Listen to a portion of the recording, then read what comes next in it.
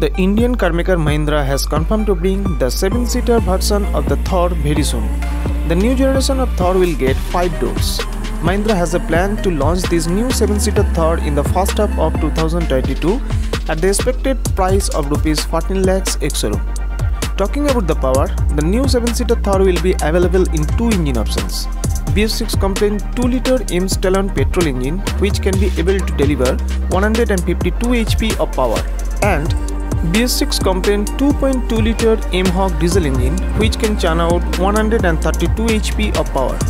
The petrol engine can be able to give the mileage of 15 kmpl, whereas the diesel engine can be able to deliver 13 kmpl of mileage. The engines will be mated to an optional 6-speed manual or 6-speed AMT DCT gearbox.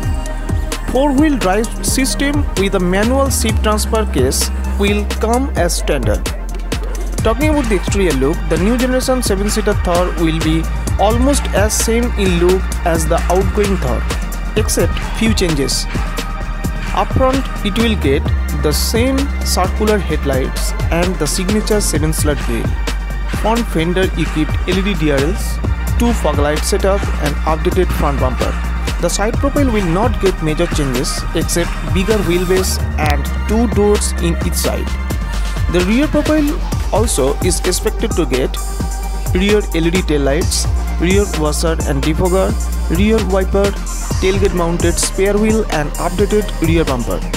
The interior of the car will not get major changes except 7 seating capacity.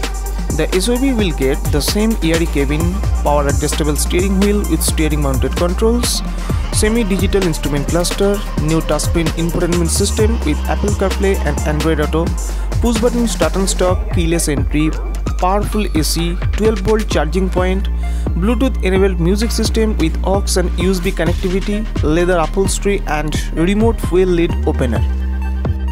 The new 5-door Thar will be equipped with a number of standard safety features including ABS with EBD, engine immobilizer, dual front airbags, speed alert, central locking and rear parking camera with sensors. Thank you.